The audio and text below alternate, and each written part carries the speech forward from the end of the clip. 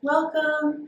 It's another version of Slow Mo Mondays. I'm so glad you decided to join me today.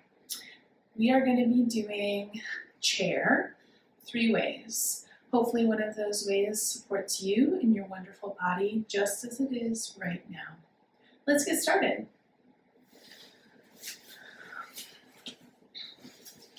For our first version of chair, we're going to do it from our mat or the floor. I'm going to bring my feet wider than hip distance apart. I'm going to bring my hands up to my hips. My knees are soft but strong. I'm open across my chest. My shoulders are back and down. And then I'm going to send my booty back like I'm going to be sitting on a high stool as I softly bend my knees. My torso is still staying upright. My chest is still open. My shoulders are still back and down. I'm going to stay right here for a moment and check in with my stance. If I like it here and I'd like some more sensation, I might opt to bring my hands to heart center. I might opt to bring them out and splay out my fingers like cactus arms. I might opt to bring my arms forward like I'm receiving a beautiful gift. Or I might opt to bring them all the way up to the sky. You decide. And when you're ready, press into your feet, come all the way back up, let your arms float down if they were lifted, and breathe. Version number 2, a chair in a chair. I'm going to scooch forward towards the edge of my chair. I might move some flesh out of the way so my booty's really rooting down into my chair. I'm going to heel toe my feet out wide. I'm going to lift up all of my toes and place them back down on the floor. So I'm really getting that gripping action here with my feet. I'm sitting up tall. My shoulders are back and down.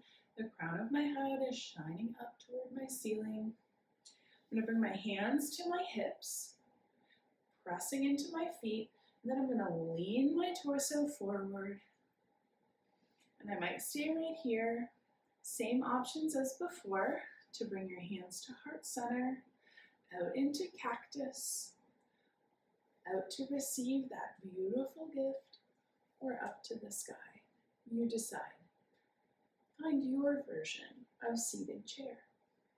You may want to bring the corners of your mouth up to your cheeks, settle in, and then slowly let it all go. Beautiful. Our last option today is a chair at the wall. The wall is an awesome prop, awesome tool. I use it all the time in my practice. So find a place on your wall where you're not going to knock anything off. I am about a foot away from my wall. I'm going to bring my hands up to my hips. I'm going to lift up all of my toes and place them back down on the floor, really getting that gripping action just like we do in all 3 versions of this pose. I'm going to have soft knees, and then I'm going to send my booty back, finding my wall. So I'm going to rest my booty on the wall, find that place that feels comfortable for my body, and then I'm going to find out what I'd like to do with my arms. I do that by testing it out. I keep them on my hips for a moment, see how that feels. If I decide I want more sensation, I might bring them up to my chest, hands at heart center, bring them out wide into cactus, bring them forward like I'm receiving that beautiful gift with my shoulders back and down, or all the way up to the sky. Settle in, listen to your body communicating with you. That might look like a quickening of the breath, that might look like building heat, that might look like your quads starting to talk to you. Just gather up that information and respond with loving kindness. Bring your hands back to your hips if they're not already there. Press into your feet. Take your booty off the wall. And there, you've done it. 3 versions of chair, just for you today. Thanks for joining Slow Mo Mondays. If you'd like more, subscribe to my YouTube channel.